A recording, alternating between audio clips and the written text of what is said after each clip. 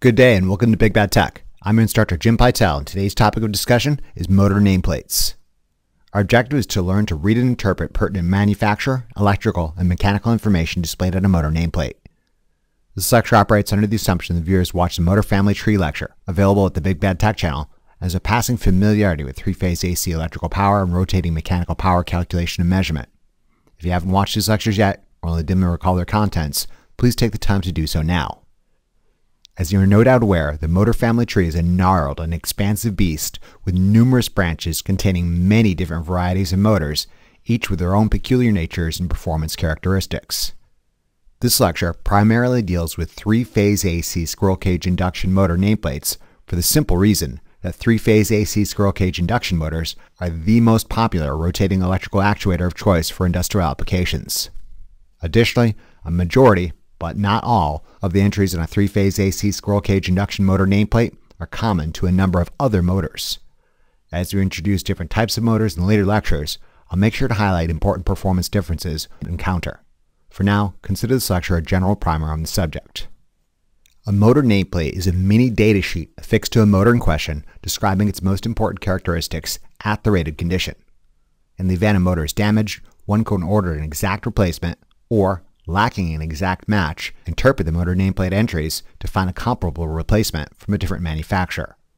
In a perfect world, all manufacturers would utilize a common template, thereby enabling readability and interchangeability, but they don't, and it is the wild, wild west, and absolutely anything and everything goes. This being said, most manufacturers have enough sense to include the most important information, even though it might or might not appear in the same location. There's a bunch of different information on motor nameplates, but I like to classify each piece of data as belonging in one of three different informal categories: manufacturer information, electrical characteristics, and mechanical characteristics. Some motor nameplates also feature additional optional information. This lecture will restrict itself to discussing the most common and important entries. Before we do, let me make one point absolutely clear. A motor nameplate is not a data sheet. It is a mini data sheet for one single point inside a motor's larger operational range. This point is known as the rated condition. At the rated condition, the motor produces its rated mechanical power, rated torque, and rotates at its rated speed. The motor nameplate is a snapshot of those properties one might expect to observe at or around the rated condition. At the rated condition, a motor might be expected to draw the rated current at a specified power factor and operate with a specified efficiency. Operated at anything other than the rated condition, in excess or below the specified point, a majority of the entries on a motor nameplate are subject to change. For example, if an induction motor is excessively overloaded, we might expect its speed to decrease, current to increase, and efficiency to decrease, among other effects. Data at other than the rated condition is customarily not found in the motor nameplate, but rather it can be found in the motor's associated data sheet. A motor's complete data sheet will specify properties for a range of operating conditions, customarily on one or more charts. We'll examine motor data sheets and properties at other than the rated condition in later lectures. Again, the rated condition is a single point inside a larger operational range. The entries on a motor nameplate assume this rated condition. What's nice about this fact is customarily motors are operated at or around the rated condition because that is what the motor has been specifically designed to do. Why would you regularly overload a cheaper 3/4 horsepower motor with a larger 1 horsepower task? The 3/4 horsepower motor won't be as efficient and most likely won't survive repeated use. Why would you ever underload a larger 5 horsepower motor with a smaller 1 horsepower task? The oversized motor is more expensive, heavier, and most likely won't be as efficient. If you've got a 1 horsepower task, buy a 1 horsepower motor. At or near the rated condition, everything in the motor nameplate should be reasonably accurate, and if it isn't, something is wrong. In this sense, motor nameplates make handy troubleshooting cheat sheets. Let's take a look at the manufacturer information category first. Manufacturer, model, and serial number. This basic information is comparable to the make, model, and VIN number of a car. The manufacturer is the company that made the motor. The model number, or sometimes catalog number, is specific to that manufacturer, it means only something to them and not any other manufacturer of similar motors. The model number is that manufacturer's means of coding that specific style of motor, and it is also useful for finding replacement parts for that specific style of motor from that specific manufacturer. The serial number, if it appears, is a unique identifier for that particular motor. Ideally, a manufacturer would be able to look up that serial number using their historical database and tell you when and where it was manufactured, whether it is or isn't under warranty, or whether that production run this particular motor was part of has any known faults or issues, like let's say an annoying tendency to burst into uncontrollable flames.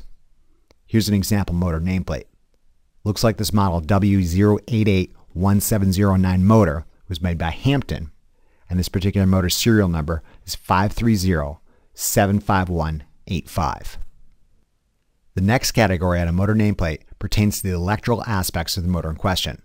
The most important of these entries specify phase, frequency, voltage, current, power factor, efficiency, Inrush code, and connection diagrams. Phase. The phase entry specifies if the motor in question is intended for use in an industrial three-phase AC environment or a residential single-phase AC system. Compare and contrast these two 1-horsepower motor nameplates. Even though these are both 1-horsepower motors that run at the same speed, they are not equally applicable because this 1-horsepower motor necessitates three-phase AC, whereas this 1-horsepower motor necessitates single-phase AC. Frequency. The frequency entry specifies the excitation frequency the motor in question is intended to operate with, ordinarily 60 Hz in the US and 50 Hz in the EU. All entries in the motor nameplate are specified at this particular excitation frequency. As we learned in the rotating magnetic field lecture, available at the Big Bad Tech channel, synchronous speed, the speed of the stated rotating magnetic field, is directly dependent upon excitation frequency. Motors operated at a higher frequency rotate faster, whereas motors operated at a lower frequency rotate slower. Related to this fact, some motors can be used in both 50 Hz and 60 Hz systems. If so, a manufacturer often splits the entries on a motor nameplate to specify properties at 50 Hz and again at 60 Hz. Here's an example of one such motor. This nameplate has a column specifying properties at 60 Hz and again at 50 Hz. As one might expect, the rotational speed at 60 Hz is faster than when operated at 50 Hz. Voltage. This entry specifies at what voltage a motor is intended to operate, allowing for a 10% tolerance. For three-phase AC motors, this is the larger line-to-line voltage, and it is not the smaller line-to-neutral voltage. For example, consider a motor intended to operate with a light industrial three-phase AC system characterized by 120-volt line-to-neutral and 208-volt line-to-line. This motor would be specified as suitable for 208 volts, regardless if that motor is configured in a Y or delta.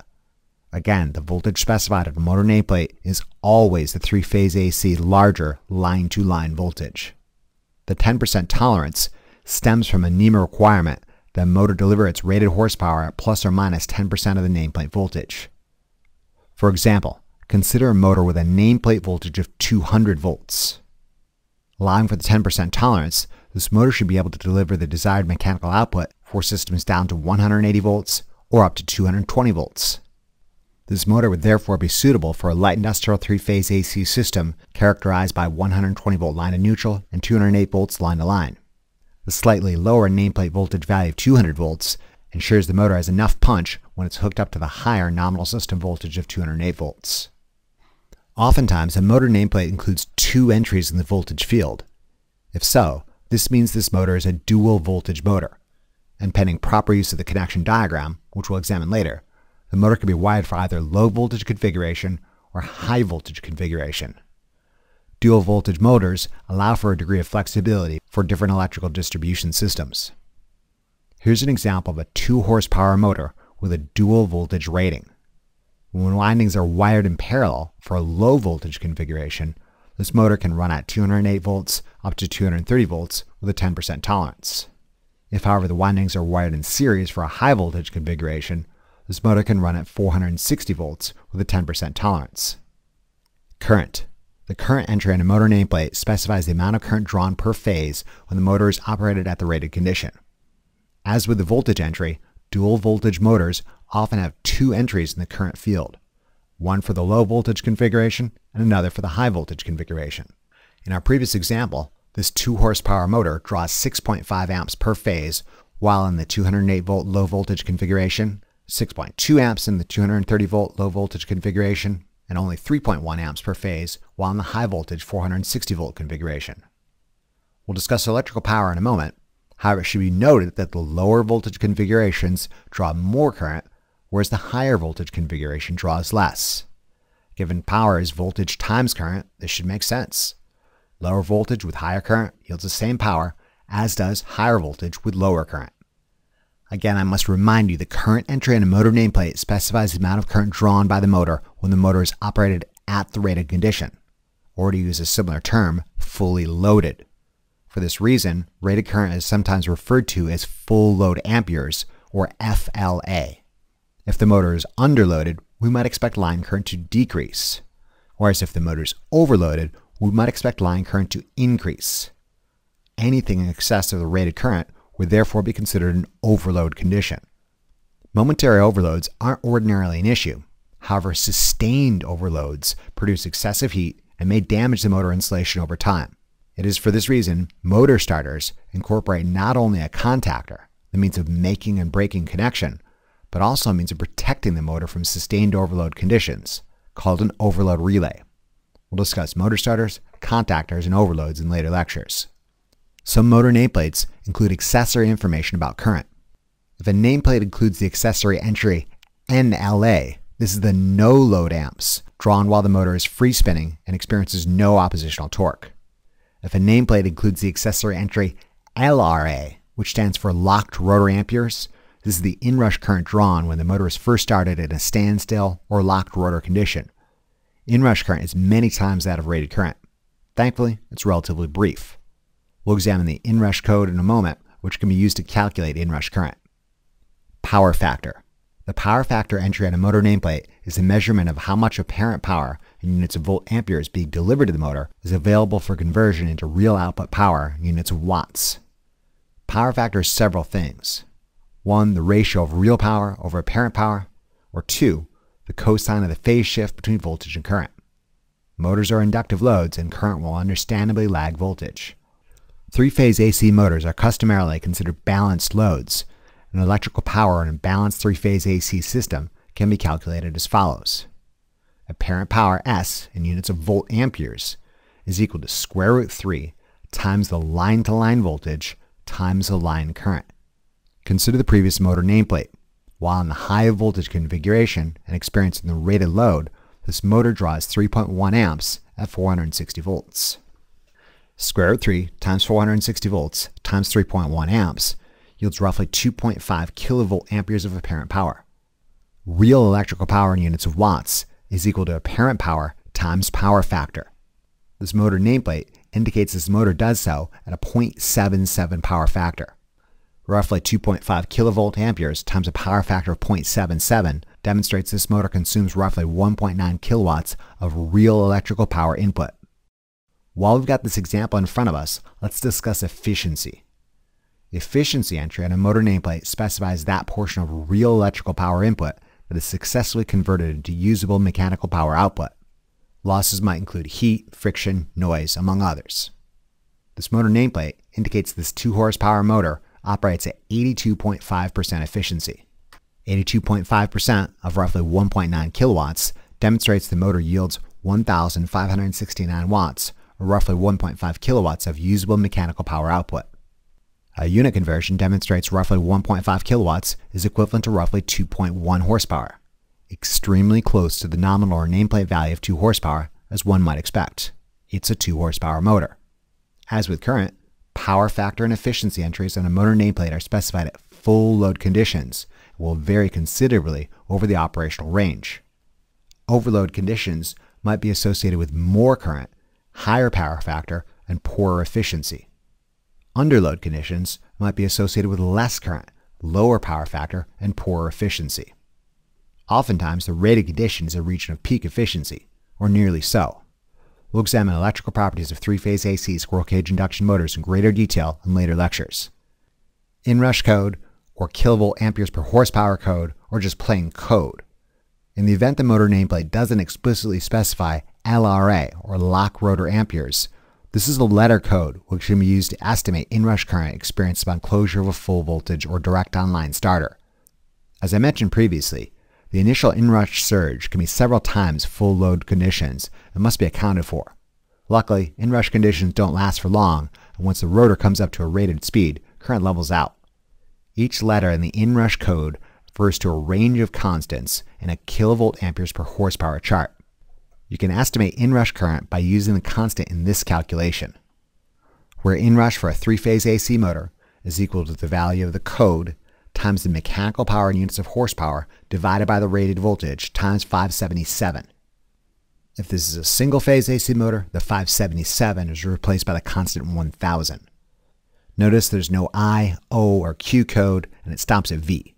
It's a trick question if the motor nameplate code features letters that don't appear on this chart. As a rough estimate, most motors experience an inrush of roughly 6 times the rated current.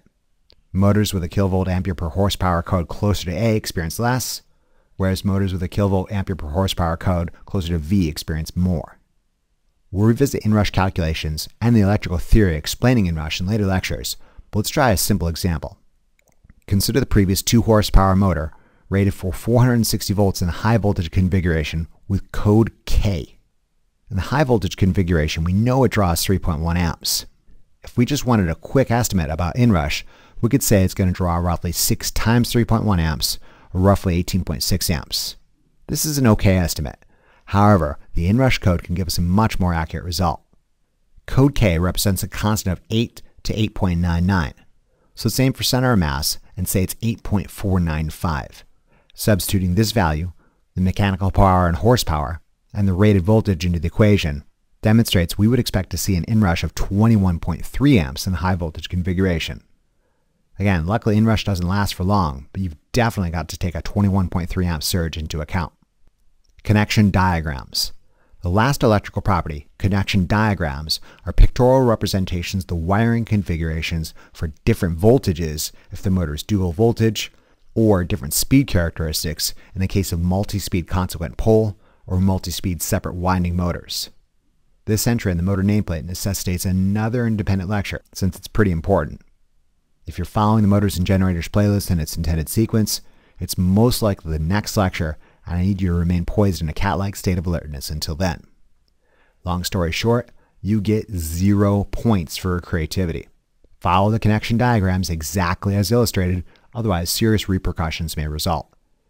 As we learned in the electromagnetic interaction lecture available at the Big Bad Tech channel, polarity of the magnetic field is dependent upon current direction, and a motor might be damaged, or at the very least not work well if it isn't properly wired. Additionally, as we learned in the rotating magnetic field lecture, also available at the Big Bad Tech channel, swapping any 2 phases in a 3-phase AC system results in a reversal of the rotating magnetic field. Hook up a motor exactly as intended and it will work as intended. Do anything else and it won't.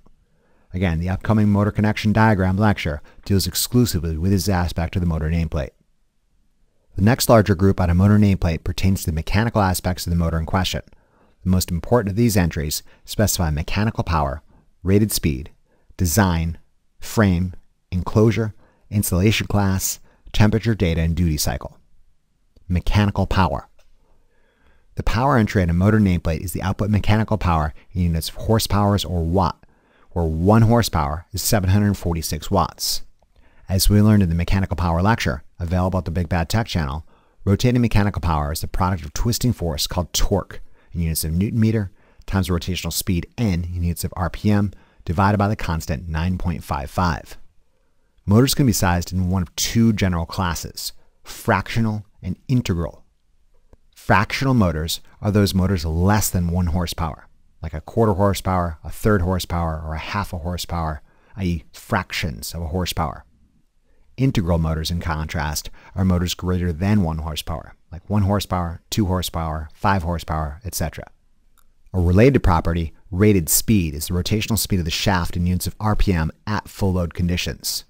Ordinarily, rated torque is not directly specified on a motor nameplate, but can be back calculated using our understanding of mechanical power, torque, and rotational speed. An algebraic manipulation of the mechanical power formula, solving for unknown torque, demonstrates that torque is equal to the mechanical power times 9.55 divided by rotational speed. Consider the previous 2 horsepower motor with a rated speed of 1725 RPM. A unit conversion demonstrates 2 horsepower is equal to 1,492 watts, or roughly 1.5 kilowatts.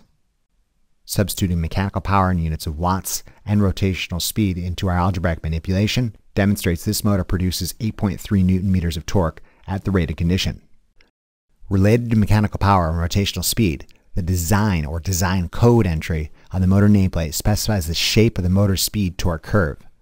Design B is the most common, but sometimes you'll see design D motors designed to lift loads with large static inertia. A design B motor could move a load from a dead stop at only slightly higher than its rated torque. However, design D can move a static load at almost 3 times its rated torque.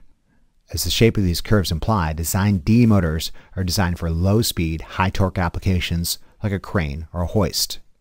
We'll examine differences between design B and design D motors in greater detail in later lectures.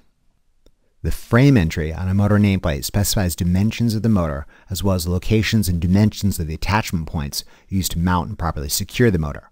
There are NEMA and IEC frame charts available for cross-referencing these dimensions. For example, let's say we need to know the shaft diameter of this particular motor. The motor nameplate specifies as a NEMA 56C frame. The diagram accompanying the NEMA motor chart identifies the shaft diameter as property U.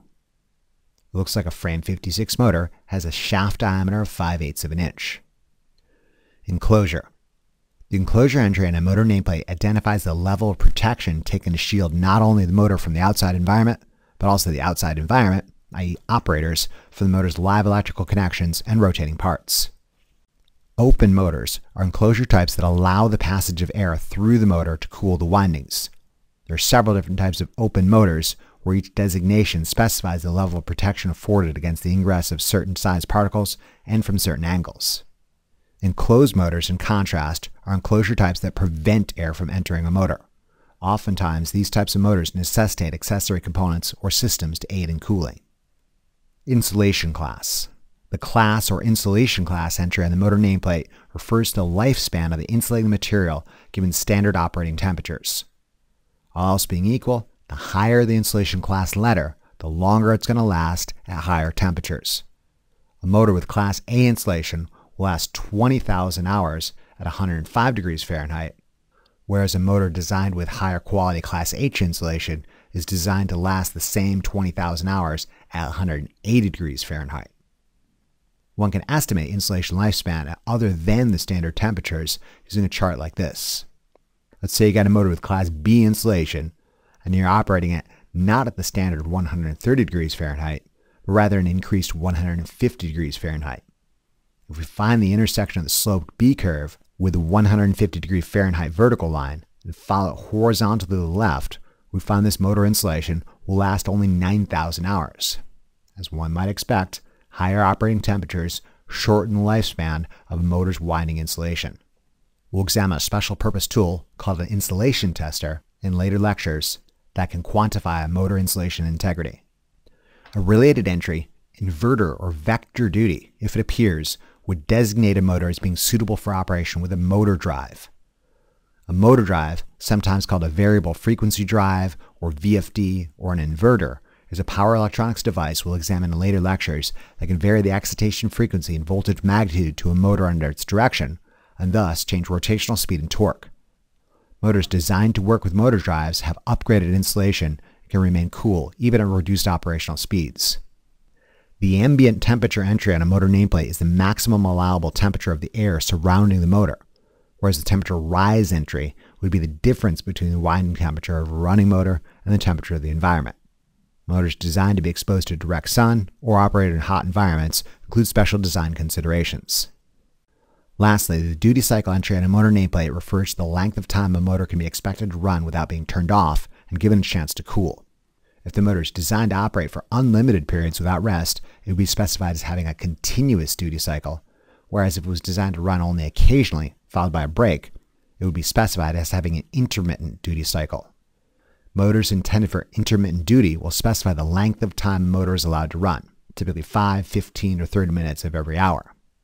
All right, that about includes our brief tour of the most important manufacturer, electrical, and mechanical entries on a motor nameplate. As I mentioned previously, not all motor nameplates include all data, nor are they formatted identically. Additionally, motor nameplates may include accessory information, like service factor, which is kind of like a multiplier to a motor's permissible power rating, meaning it can be operated at a degree above the rated value without suffering damage. Electrical characteristics at service factor and/or mechanical information like bearings or lubrication might also be printed on a motor nameplate. Despite the variance in forms and entries, you should be able to interpret important manufacturer, electrical, and mechanical entries at the rated conditions for most purposes. We'll examine electrical and mechanical properties at other than the rated conditions in later lectures. In conclusion, this lecture discussed the pertinent manufacturer, electrical, and mechanical information found on a motor nameplate. This information is extremely helpful in finding an equivalent replacement motor during maintenance and repair procedures.